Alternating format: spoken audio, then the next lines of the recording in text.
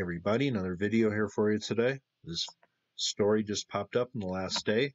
We're going to go down to Mexico City here. Very interesting find was made down here by an airport.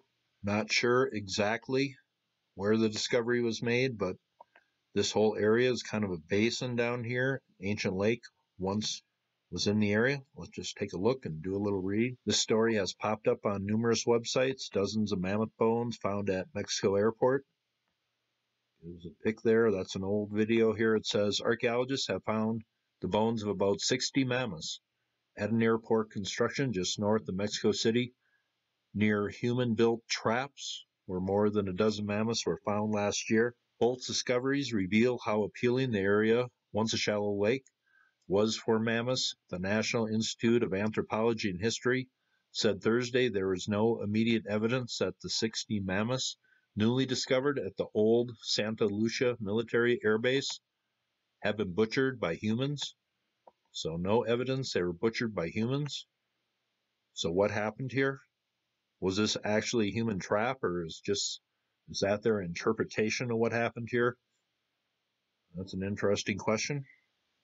Here's another look at the excavation work here. Some mammoth bones. When you have a whole bunch of them, no evidence of human butchering.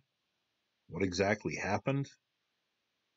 Did this have anything to do with the events that happened 14,000 years ago? That kind of changed sea levels and all that stuff. I really wonder. Here's another pic from the site.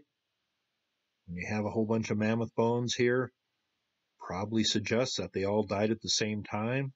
Does this have anything to do with the megafauna extinction? There are a bunch of questions here.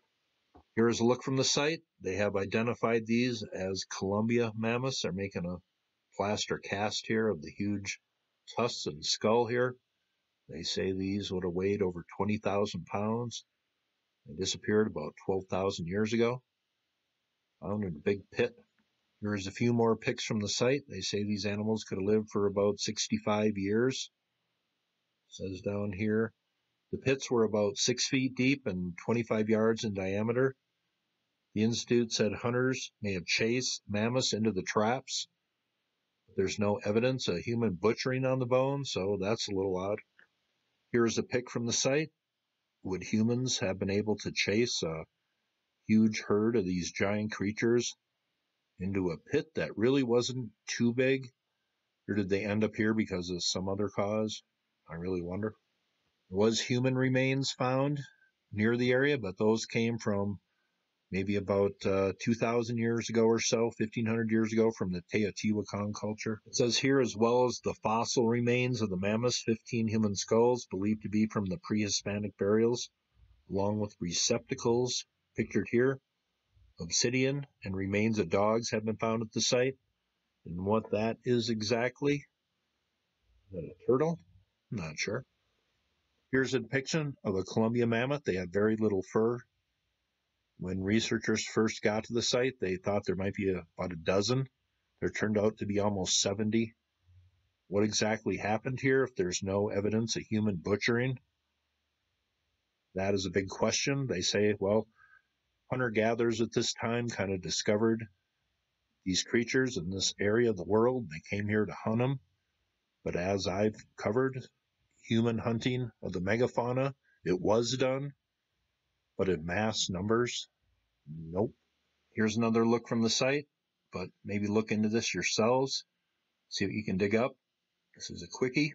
Glad to do it. That is a quick one coming from just north of Mexico City. Goes along with a few videos I have done lately, that time period. Large quantities of megafauna.